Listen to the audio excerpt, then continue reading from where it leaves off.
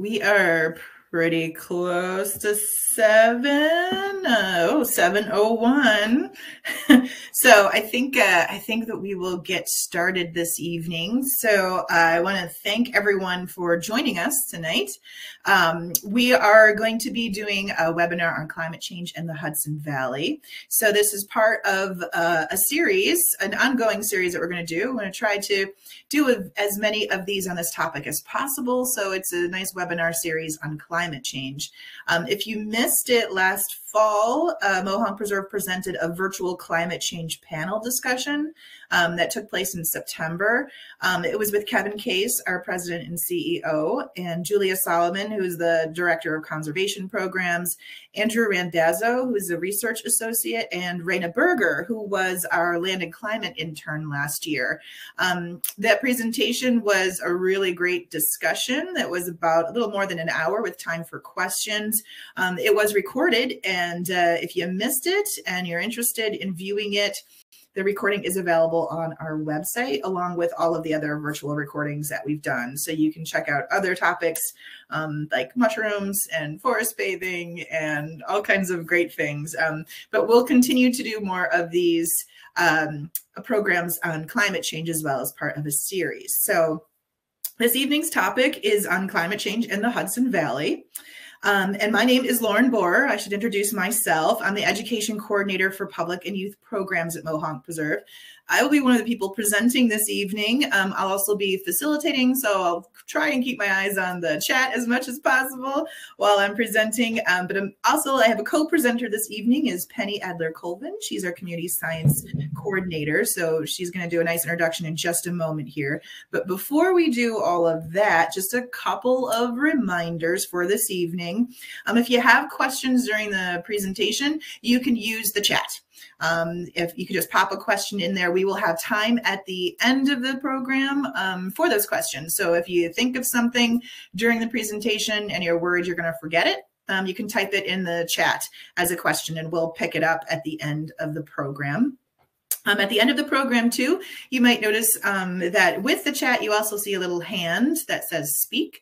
If you click on that, I can accept you. And if you're not as fast or comfortable as getting your thoughts down in typing, then you can use that function and you will be able to ask us directly the question. So with video and chat, you'll be able to ask a question that way. So, so you can do it with the video and you can also do it with the chat and on the side there. So this presentation is going to be recorded. It will be available online. So if you have to cut out early, or maybe you are joining us watching this as a recording, or you just want to revisit it later, it will be made available shortly. So before the end of this week, even maybe before the end of tomorrow, it will be available. I will send links to everyone who is registered. And I will be posting it on our website as well. So it'll be all there for you. So I'm going to introduce myself and then I'm going to let Penny introduce herself as well. So again, I'm Lauren Bohr and I am the Education Coordinator for Public and Youth Programs at Mohonk Preserve. I've been with the Preserve for 2 years now, but previously I spent 14 years working as a naturalist and a teacher in Minnesota. And I have more than 20 years experience in environmental ed. And I've been teaching all ages, from elementary school all the way on through adults, about climate change for more than 5 years, both in the classroom and out in the field. It is a passion of mine to educate people about the science behind it and to give some ways that they themselves can combat climate change. So I'm going to let Penny introduce herself before we get going tonight. Thank you for that, Lauren. Hi there. I'm Penny Adler-Colvin. I am the Community Science Coordinator here at Mohonk Preserve, and I've been working at Mohonk Preserve pretty consistently since about 2018. I've worked in a variety of different departments, including land protection, stewardship, education, and conservation science. And like I said, I'm now the Community Science Coordinator. And in that position, I interact with a lot of our volunteers who help with our programs that help with initiatives like climate change, for example. And I'm excited to be here with you all tonight. Yay. All right. So I think without further ado, we can get right into our presentation. We have a lot of information to give, and we also want to have time for questions at the end. So we'll get going on our climate change and the Hudson Valley webinar. Just so you can see the whole screen, I'm going to cut out my camera for just a moment here. So first, I think that we should kind of differentiate what is the difference between weather and climate. So weather is the atmospheric conditions of a specific place at a specific point in time on a local scale. So you can think of it as weather is what's happening outside. So today it's raining, or today it was windy and cold, right? Climate is how the atmosphere behaves over relatively long periods of time. So months, years, decades. We were talking lots and lots of information here, decades long. This is reported as an area's average weather conditions over a long period of time. So we're looking at weather averages, compiling all that data and putting it into long-term information. So climate is what has been happening outside over a long period of time. So the main difference between weather and climate is this difference in time. Weather is what's happening today. Climate is what on average happens during a set period of time. So you can also think of it as weather is what you're wearing today. So we don't have any snow right now, but there I am snowshoeing all happy. So weather is what's happening outside today, and climate is what you have in your closet. So it could be you've got your summer clothes and your winter clothes all in one place. So you can think of it that way. Weather is how I'm going to go outside, what I'm going to wear outside today, and climate is I have everything available right here in my closet. So this information really comes down to getting a lot of averages over a long period of time. So here's a little graph on the global average temperature from 1850 until just this last year. So we're talking about these trends and what is a trend. A trend is the long-term increase or decrease in data. So we can look at climate data and notice that with each decade of data, the average global temperatures are rising, as seen in this graph here. So within the data set, there's always going to be some variation. And you can also see that in this graph here. There's some high peaks, there's some low valleys. The variation represents weather when major storms or events affect the data. So it could have been a really hot year one year, but we had really cold another year. So there are some interesting facts that we have been able to get from this global average temperature. Last year, 2021, was the 6th warmest globally on record since we've been keeping track of this data. 2020, the previous year, was the 2nd warmest year out of the 141 years of record keeping. So and you can see this from the graph here, the trend is that our global temperatures, average temperatures, are getting warmer and warmer, and we've had some of the warmest years in very recent years. All right, so there's 11 signs of climate change that the Environmental Protection Agency has put together. As these global temperatures continue to trend upwards, our planet are showing signs of this increase in temperature changing our local climates and in fact affecting our local weather. So here are the 11 signs of climate change from the EPA, the Environmental Protection Agency. The first one is the weather patterns, changing rain and snow patterns. So weather patterns see a change in the amount of rain or snow, depending on which part of the world you live in, that regions receive. Some can get too much rain and snow, while others don't get enough. So you might get extreme flooding in some places, or you could get long-lasting droughts in another. Another sign of climate change are these stronger storms. So storms like hurricanes becoming stronger and more frequent as the average temperatures rise globally. We've seen an increase in the number of these storms each season. Some regions will see several large storms a season now. And storm seasons are becoming longer as well. We used to always say like June 1st would be when hurricane season starts, but we've actually been seeing that the potential for hurricanes hurricanes is creeping closer and closer and closer into May. Like there's a possibility now that we could be seeing hurricanes hitting areas in May. So higher temperatures and more heat waves, which makes sense when we're talking about climate change and global warming. So globally, the average temperature is rising. It means that on average, the winters are not as cold and the summers are warmer. So this heats up the land and the ocean, and that will lead to larger storms and the changing weather patterns. See, this is all connected. What else happens is that as our planet warms, the thawing permafrost is an issue. I can speak correctly. So the permafrost, that's the land that never thaws. So, up in Canada and northern regions in Europe and Asia, this thawing is due to the warming temperatures and the lack of ice that's there to reflect the sun's heat back into the atmosphere. Indigenous cultures that have lived in the Arctic for thousands of years, they're losing their ancestral communities to the thawing permafrost. The lack of sea ice and some of these indigenous communities have actually become climate change refugees. They can no longer live in their areas because the ground is thawing and homes are actually sinking into the earth. So less snow and ice is another sign of climate change. As the earth warms, the amount of snow and ice in the Arctic on the mountain peaks, glaciers, and anywhere that typically sees snowfall has become less and less. The winter snow insulates tree roots, replenishes streams and rivers in the spring from all that snow melt, and reflects heat back into the atmosphere, as I said before. So without that snowpack, the land will warm more and stay dry longer. And we've already said that that is impacting what happens with storms and things like that. So everything is connected here. Another sign is the warming of our oceans. So warmer air temperatures means that the oceans, the lakes, the stream waters will also get warmer. This will harm the plants, fish, and other animals that are adapted to the colder water, and they cannot tolerate any of these warm water conditions.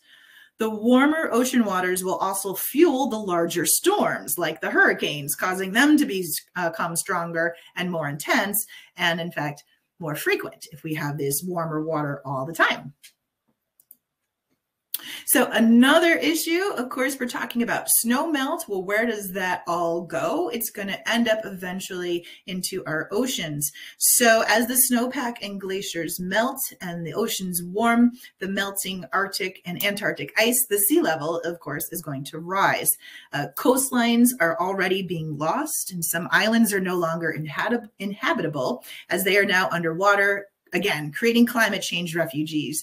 There are some Pacific islands where there's very little land left, and people have fled and come to different parts of the world, of course, but there are actually some climate change refugee areas in Missouri, of all places, where Pacific Islanders have found homes. And going along with our water theme here, there's damage to our corals. So some of the excess carbon that's in the atmosphere from the burning of fossil fuels, it's going to end up in the oceans. These large bodies of water, their carbon sinks. So that just means that they're absorbing a lot of carbon from the atmosphere, and they're storing it. So they're not just hanging there, they're not just using it, it's being stored there in our oceans. So that excess carbon is going to react with the minerals that are in the ocean water, and it's going to actually create an acid called carbonic acid. And of course, you've probably heard of ocean acidification. So the carbonic acid, it is an acid, and it's going to harm the ocean life, including the sensitive coral reefs that create incredible ocean biodiversity. And you may have seen clips out there of whole stretches of coral reefs that are just dead. They've been bleached. There's nothing living in them. Coral actually is built by these little creatures, these little polyps. So they are actually a living community. They look like plants, but they have little animals that live in them.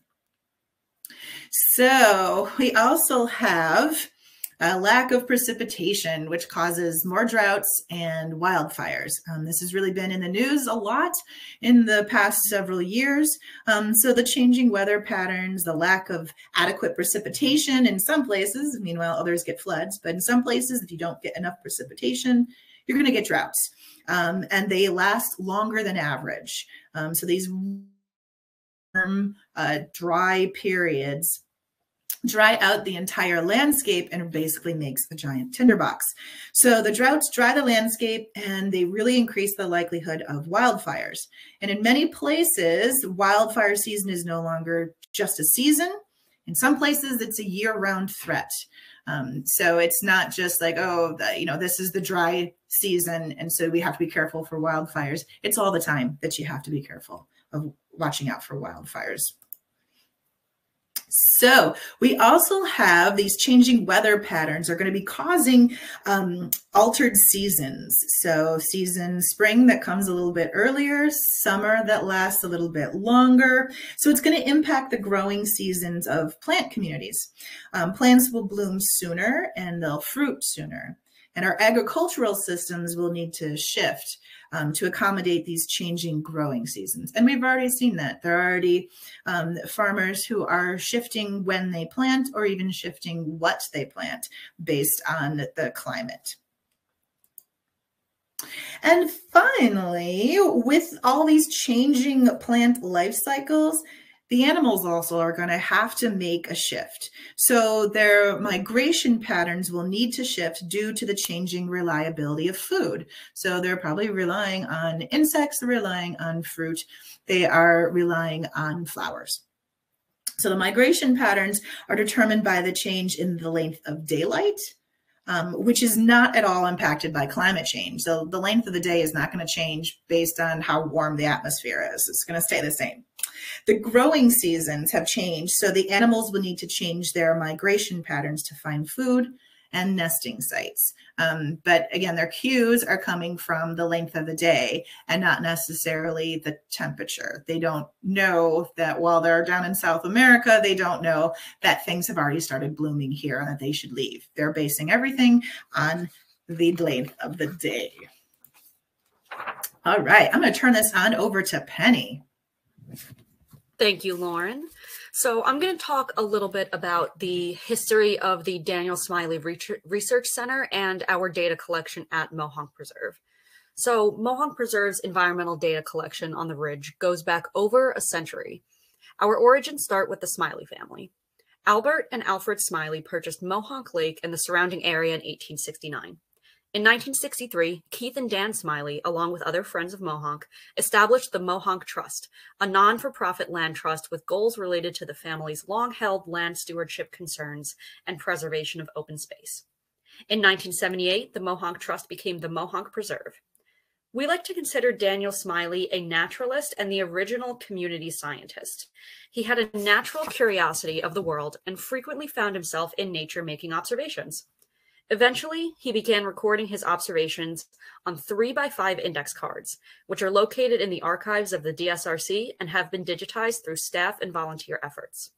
Keeping these records helped preserve his observations, but it also helped him identify patterns that were revealed by his observations.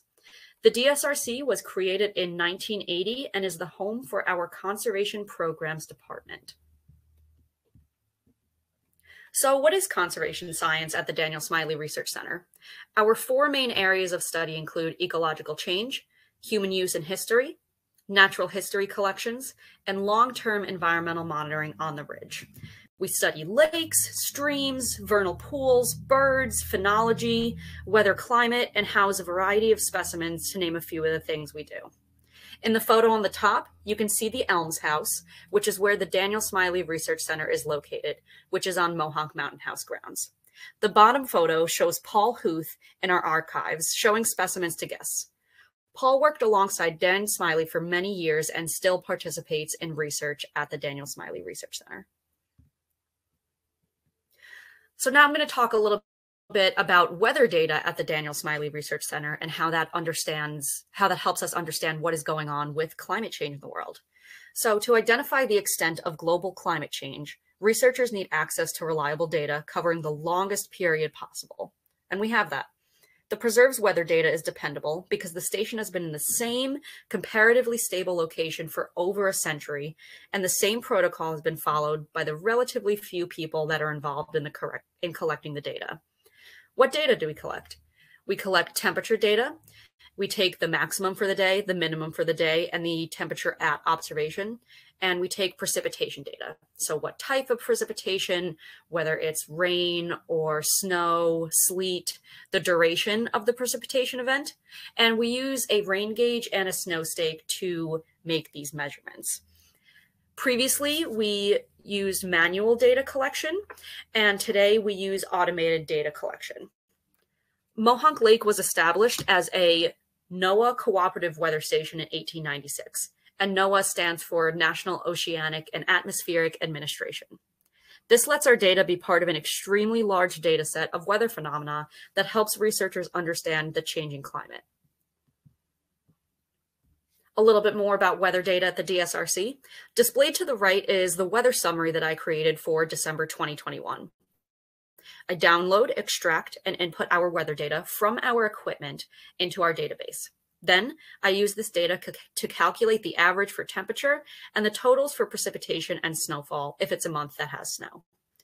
These are compared with the averages over the 126-year period we have data for, and the deviation from average is calculated. More information, such as the highest and lowest temperatures for that period of time, are included as well. If any of the values are exceptional, I compare them to the previous years, and if it's in the top 10 for any of the values, that is noted. Just like how Lauren was saying earlier that 2021 was one of the hottest years on record. A variety of organizations and individuals are signed up to receive these weather summaries, and you can be too. Email me at the email address listed right there. It's just p.adler-colvin at mohonkpreserve.org to be added to the weather distribution list. You might be wondering, why is all of this stuff important? So the longevity of these data sets show how temperature, precipitation, and as Lauren said earlier, even the timing of the seasons has changed over the years. As the climate changes, some species will respond. Coupling the weather data with dates of first bloom, the spring emergence of insects and amphibians, and spring arrival dates of birds illustrates how some species are responding, which Lauren will give some examples on shortly. And I'm going to hand it back to Lauren for these next few slides. All right. Yeah. So as Penny was saying, weather data has been collected for 126 years, so going all the way back to 1896. So we do have a lot of information, and that's really what we want to look at. Remember, climate is not about what's happening right now. It's the long-term data sets that we're looking at. And we're very fortunate to have had this weather data going back all the way to 1896. So this is one of the longest phenology records that is out there in the world even. So really awesome, continuously getting all of this information. So here is a graph of the average daily temperature that was taken from Mohonk Lake, from that weather station at Mohonk Lake, from 1896 just until last year. Of course, it is only March, so we don't have a lot of data from this year yet. So all the way up to the end of last year.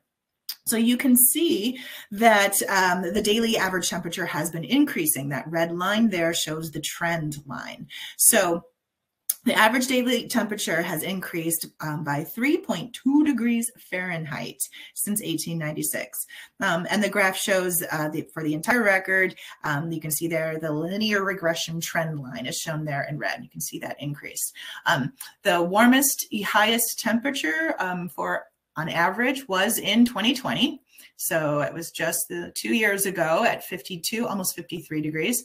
The coldest year was way back in 1904. So that was the coldest average year. So again, this is not one cold temperature. It's the coldest average temperature over time.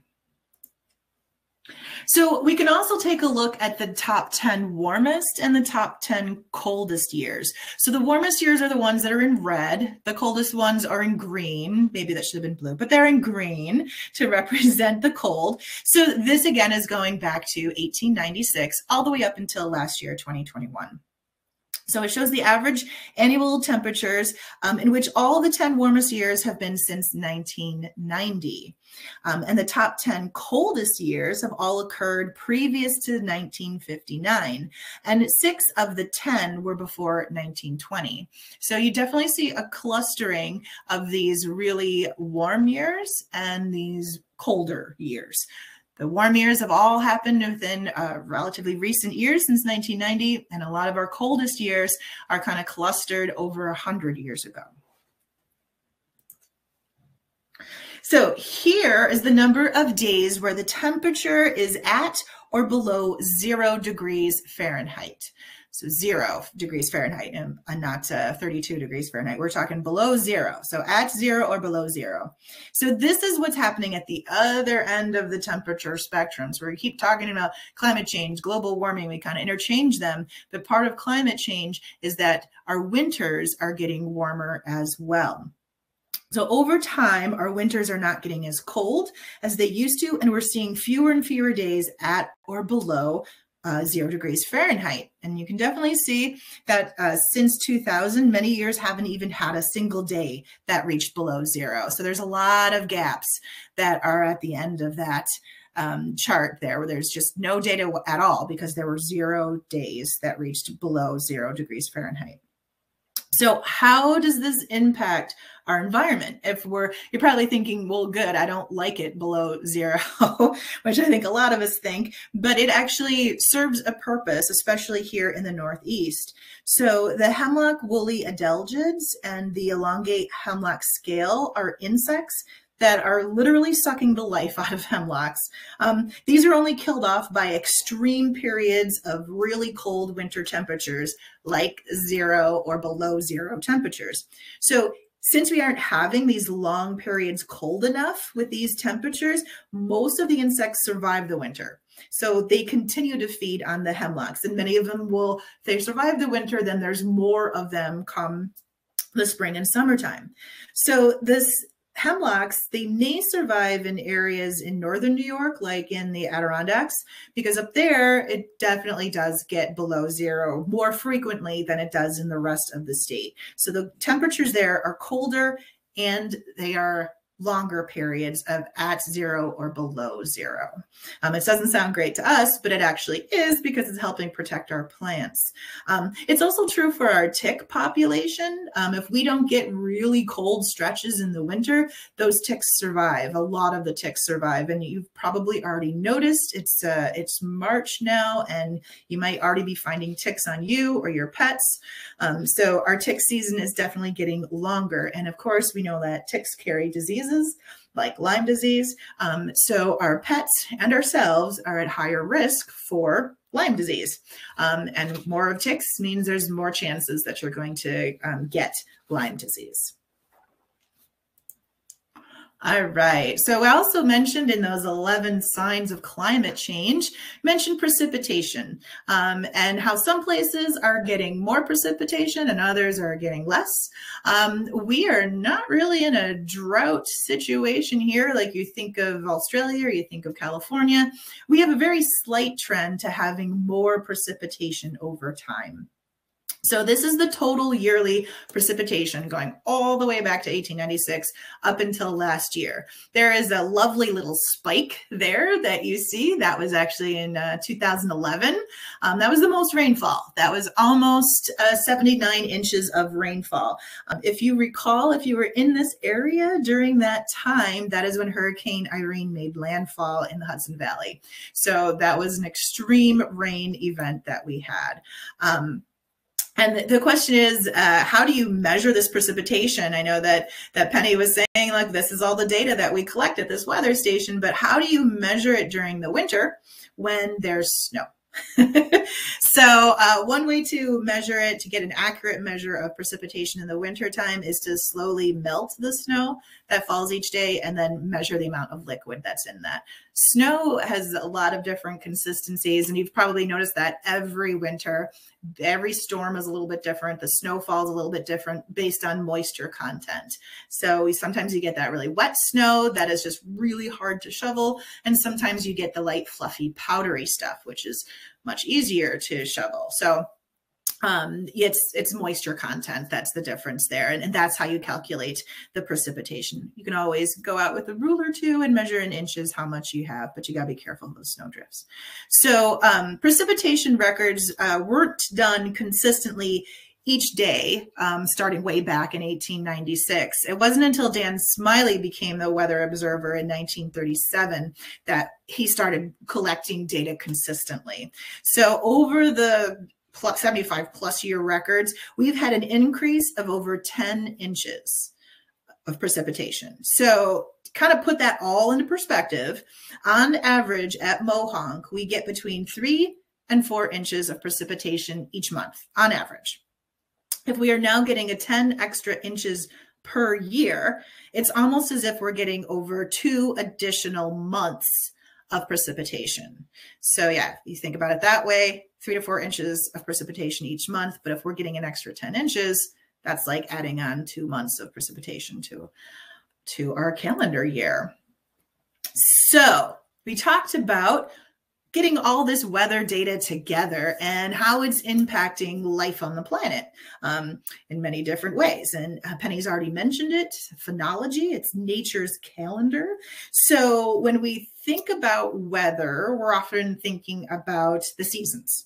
It really felt like spring a couple weeks ago. We hit like near 70 or over 70, and then just like a crushing blow this week when it got cold again and snow flurries. But that's spring for you. That's what happens in this area. It is what it is here in the Northeast. So phenology is the study of the seasonal and the cyclical changes in plants and animals. So in other words, it is our nature's calendar, and all these things depend on the weather. The plants that are starting to come up now, they're totally adapted for this crazy spring weather where you have these really warm days and then it goes right back into winter. They are adapted for that. They've been around for millennia, so they are doing just fine. They can definitely handle these cold snaps. And I'm sure if you're a gardener, you know that as well, that these plants come up and they still do well. So phenology is based on observations. It's an observation-based science. So we call all these observable stages or phases in the life cycle of a plant, we call them phenophases. So if you are to get together with Penny and maybe help out with some phenology, phenophase is a term that will be used over and over again. So what are these triggers of these different phenophases? There are 2 different things that can trigger a phenophase, or the observable life stage, like when the first shoots of your daffodils come up and when they flower and when they go to seed. Those are all different phenophases. So 2 things can trigger them. One is the length of the day. So the number of daylight hours, or the photo period, and it's always the same calendar date since it's not dependent on weather. It's based on the rotation and revolutions of the Earth around the sun. So it doesn't have anything to do with weather and climate. It all has to do with astronomy, how our planet is moving around the sun and the rotation of it. So day length. The other thing is temperature. So this is obviously weather and climate dependent. So temperatures can change based on the weather patterns in our atmosphere. The calendar date does change based on the weather. So some years we warm up earlier in the spring, and some years the winter snow comes later. I'm hoping we're not going to get any more significant snow this spring. But this is something that definitely can impact your garden, and of course can impact a lot of our insects, our pollinators as well, if these temperatures are changing. All right. So if you are a wonderful phenologist, you might be already observing these different changes, these different phenology things. And you're probably observing them without even realizing. I've already mentioned daffodils. I have daffodils in my yard, and the shoots are coming up. So you kind of notice that's the sign of spring, right? You probably notice birds have returned. Red-winged blackbirds are singing. These are all signs of spring, and of course, phenology. You're making note of phenology, whether you realize it or not. So farmers, gardeners, naturalists, outdoor enthusiasts, they've long used these common visible indicators to signal these timing, these natural events and conditions that are happening. Like I said, plants coming up and birds returning. So The dandelion bloom is, for instance, that has been used as an indicator that the ground has thawed enough to plant potatoes or other crops. So if you have a vegetable garden and dandelions are up, that means the ground is thawed enough that it's time to plant in your garden. So another local Hudson Valley one, it suggests that the shad bush, when that blooms, then the shad are running up the Hudson River to breed. So there's even, shad bush, also called Juneberry, even goes there with the fish, the shad. So, okay, that's things that are in sync with each other. So the other correlations alert arrival of insects that could harm crops. So farmers would use this one. The emergence of the forsythia flowers has been used by cabbage farmers to indicate the arrival of the adult of the cabbage root maggot, which if you're a farmer, you do not want to have happen. So you get ready for preparing to get rid of those cabbage root maggots if you see the forsythia flowers. All right, here's a little chart of the top 10 warmest Aprils. So why in the world would we care about April? Well, April, coming up very soon. April is really a time when spring definitely gets underway. That's when a lot of things start growing. There's been a few things, as I said, a few things in March now that are popping up, but as we get through April and it gets warmer and warmer, a lot of our plants are going to start blooming, and then our insects will come, and of course our birds who eat those insects come. And as I've already mentioned, there's several migrating birds that have already returned.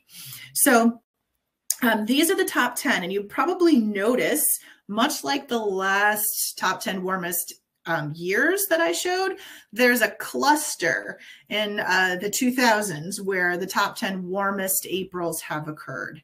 It's all been near past. There we go. That's I almost said near future, but that's the near past. They've all been very recent. So if spring temperatures are increasing, how are all these species reacting? All species of plants are not responding in the same way, and some are not responding at all. We haven't noticed anything yet. But what's really being impacted are the earliest of our spring blooms. These are called spring ephemerals, and that means that they complete their entire life cycle, all of their phenophases, within a short amount of time, usually the spring. This is an adaptation for them to take advantage of the open canopy. They can get as much light as they need because the trees haven't leafed out yet. They're also taking advantage of those early insect pollinators that are out in the early springtime. So our earliest spring ephemerals, like the bloodroot, which is the picture on the left, and the hepatica, which are the sweet little flowers there on the right, these are the strongest. The bloodroot is blooming 14 days earlier on average, 2 weeks earlier than what has been noted on all of those wonderful little note cards that Dan Smiley was putting together. And hepatica is 20 days earlier blooming than what they did in the 1930s. So we are going back almost 100 years for this data, but that's what you need to do when you're looking at climate change data. You have to go back a really long way to really get a good picture of what is changing, what is happening in our environment. So it's not just the flowers that are having an impact. I mentioned migrating birds. So the migrating birds are responding to these warmer temperatures early in the spring and the shorter winter season. A couple of them are shown here. So the ruby-throated hummingbird has been arriving a month and a half earlier than almost 100 years ago. The red-winged blackbird is almost 3 weeks earlier. So the red-winged blackbirds, I even think there's been a couple of times that they've been coming in mid to late February, so long before April comes around. The eastern towhee on average is coming back a week earlier, and so is our chipping sparrow. So these are all migratory birds which are coming earlier. And again, they migrate based on the length of day, but there also might be some temperature cues that they're basing it off of. We also have some new year-round residents in the Shawangunks for our birds. So birds that typically would migrate, maybe they don't. And other birds that are typically not found in this area are now found in this area. So they weren't here before. They weren't just migrating away. They were actually sticking around. They've come from the south and they moved up.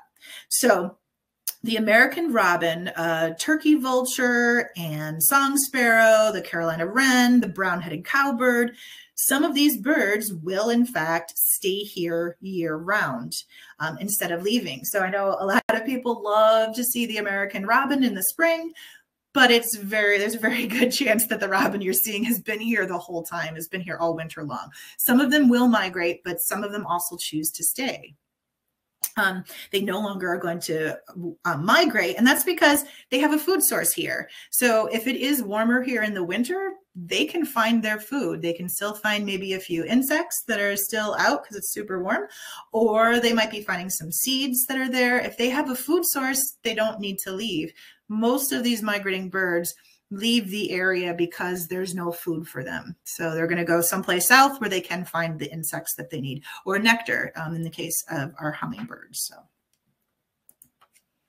there are some new species to Mohonk Preserve in the last 45 or so years.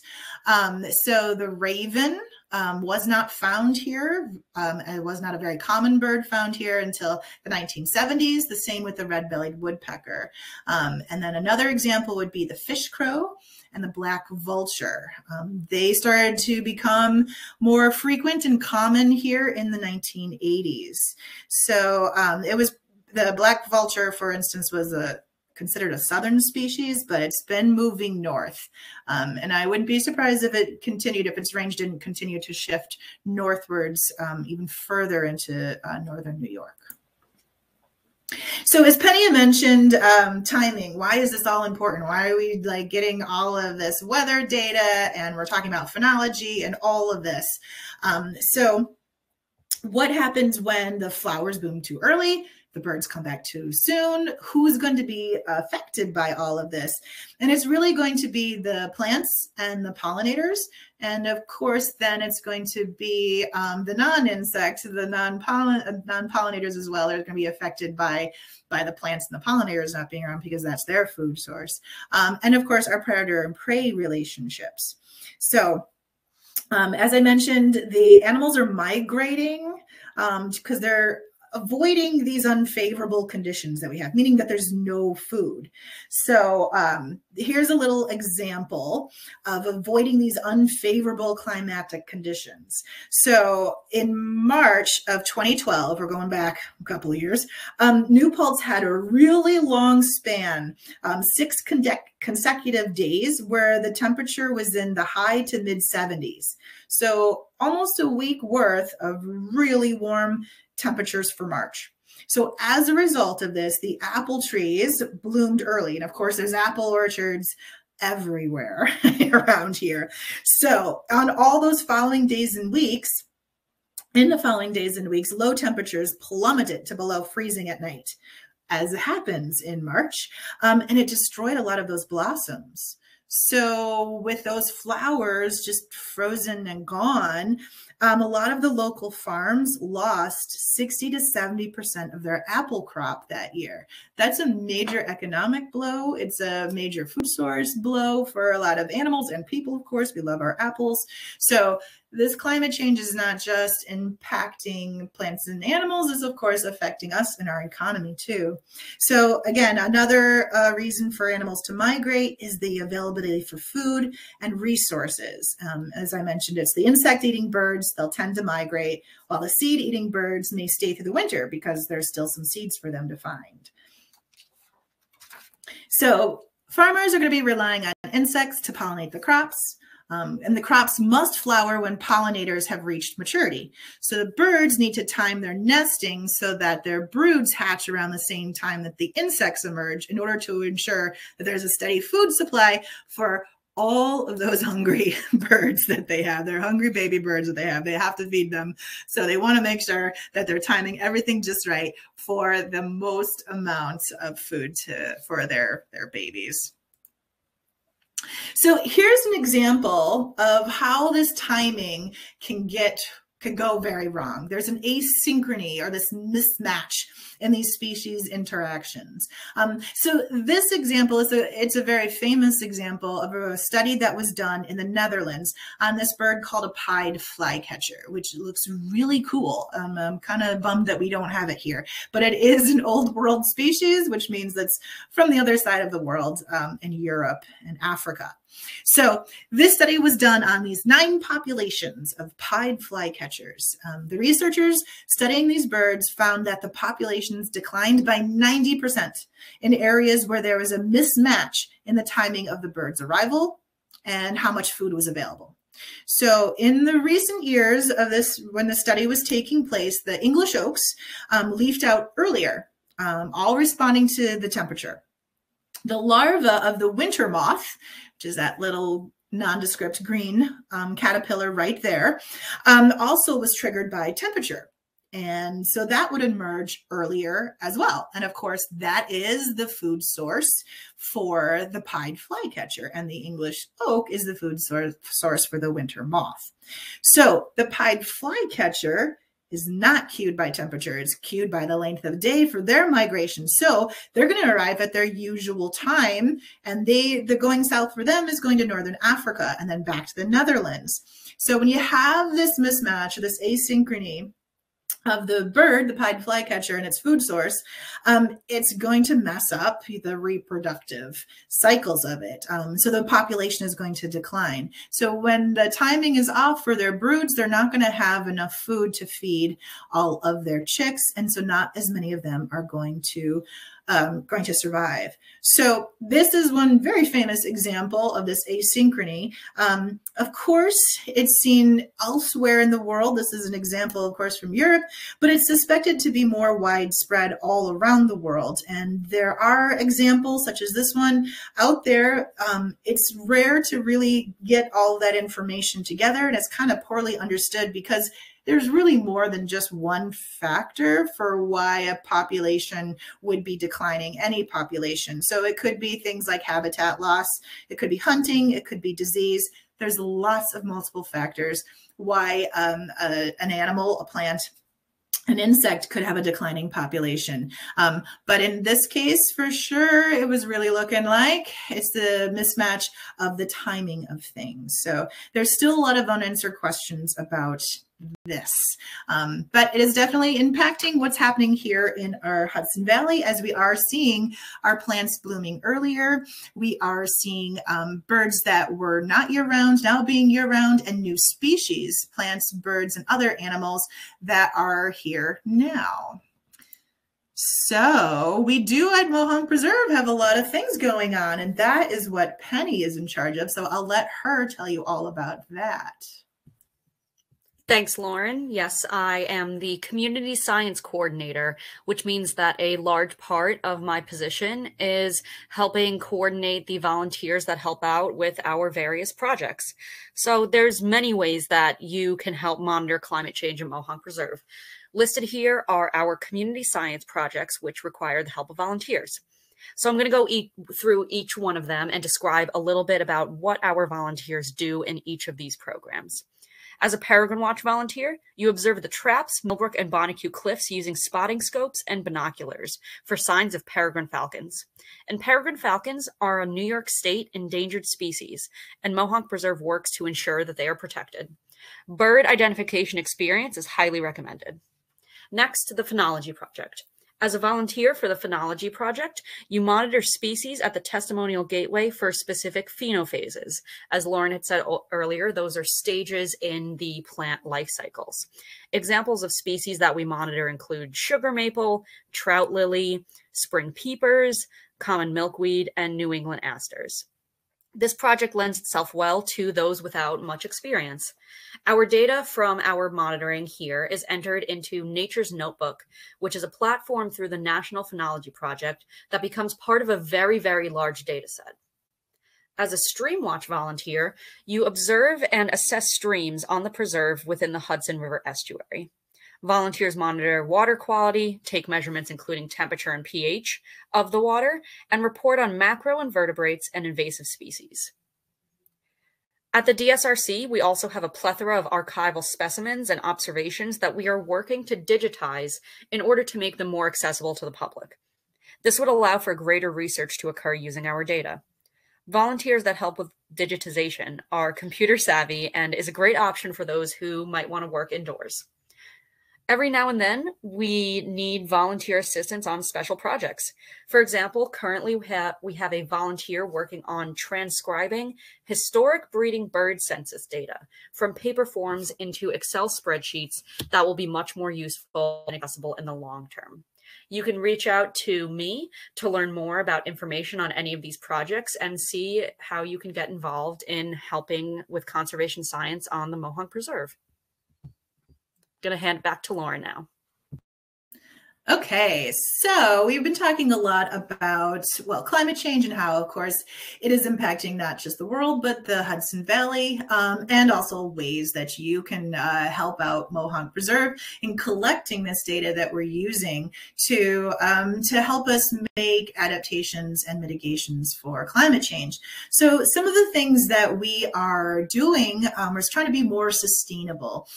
We have completed several of these things. It's pretty exciting that as part of the Climate and Sustainability Committee of Mohonk Preserve, which I'm a part of, we've been working towards just becoming more sustainable. So you can see that there's a few things that we've done that we've completed in 2021. And some of these things are pretty simple, like offering remote work options when practical to reduce the amount of fossil fuels that we're using, solar panels at Coxing Trailhead, so we can use those. We have an electric chainsaw, which I hear works really, really well. And we've enrolled in community solar electricity. A lot of these things are things that you can do yourself.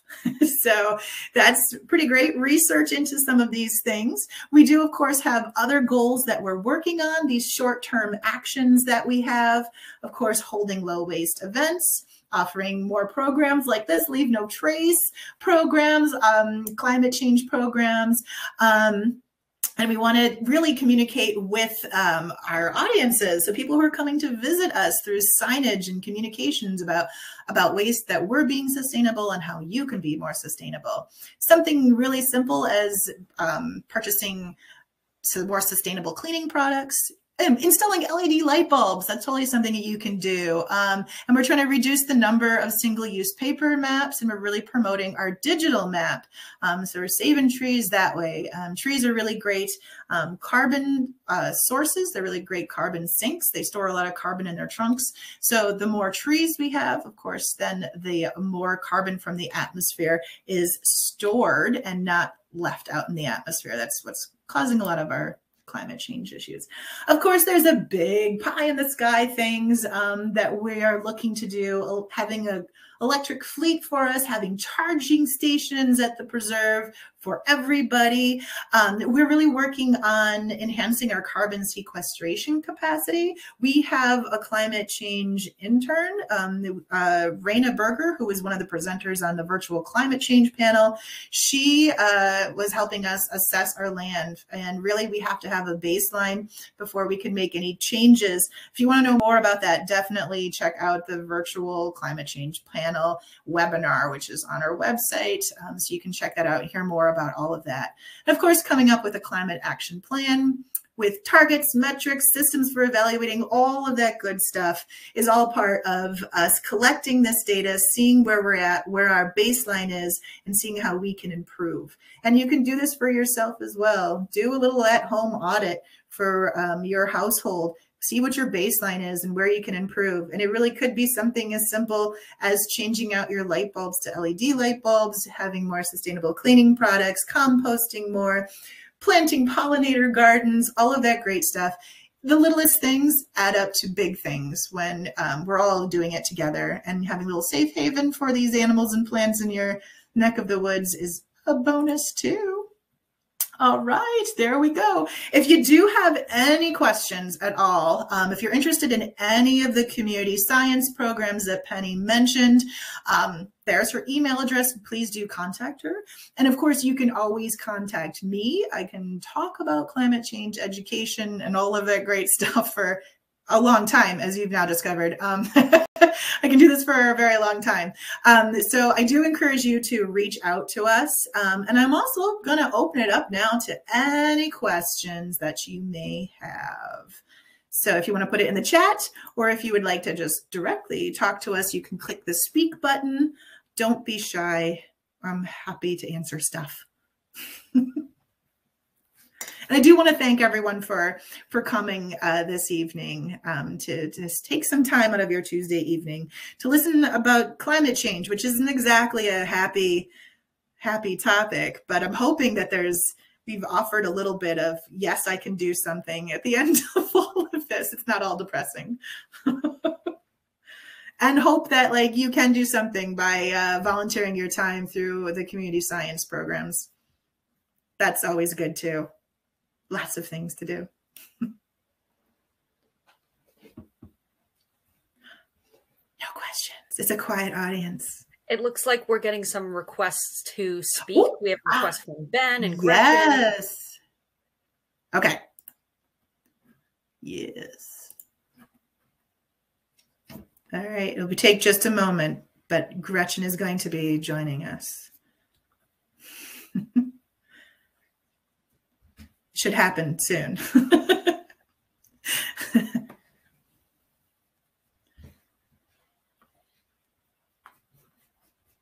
Okay. And I see Ben would also like a question, so I'll accept. Yeah. And they will show up. I'm never sure how that works on their end, if they need to like do a little something, but we'll see.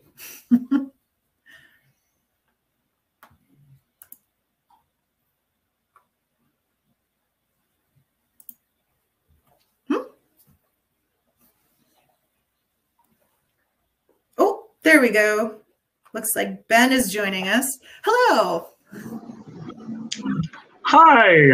I didn't realize it would be a thing to get into the room, but thanks. And since it was just a few of us, I wanted to thank you guys really so much for the really well put together presentation. It's so impressive to hear the length of data that you guys have and really all that you're doing. I mean, personally, as far as Mohonk goes, like I've only come and walk the trails and they're lovely. And it's so nice to have previously worked in climate change back in DC in a former life.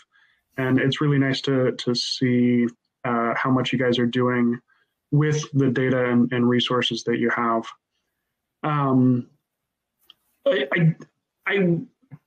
So obviously Mohonk is up in the mountains.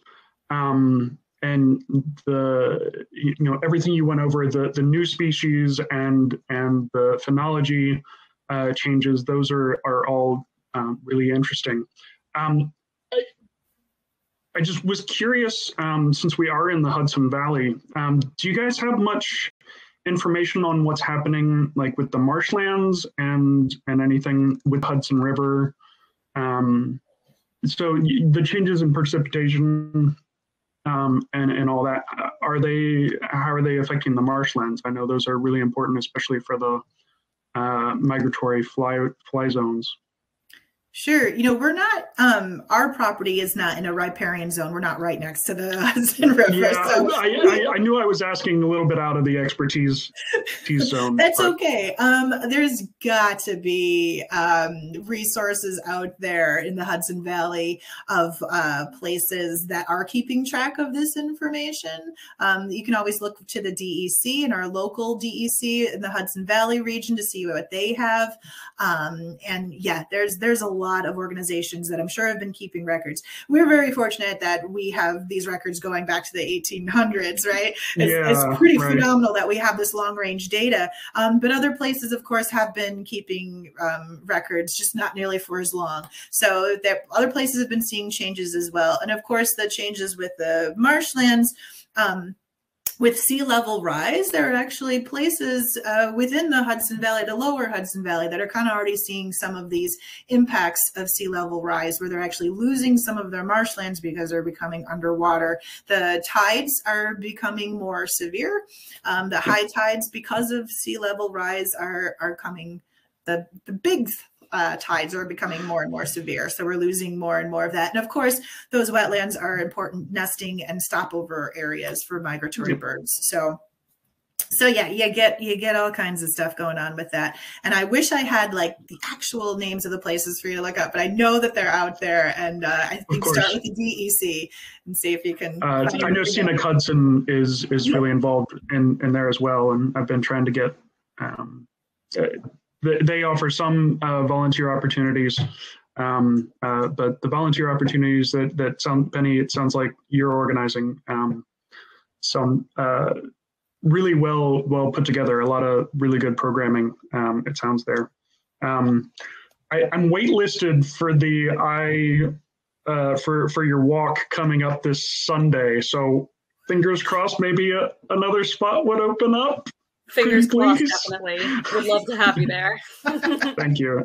Yes, I hope so too. There's always a few people that's like, oh, we just can't make it, and they let me know, so I'll let you know if there's a spot open. That would be wonderful. Thank you. Yeah. Do you have any other questions?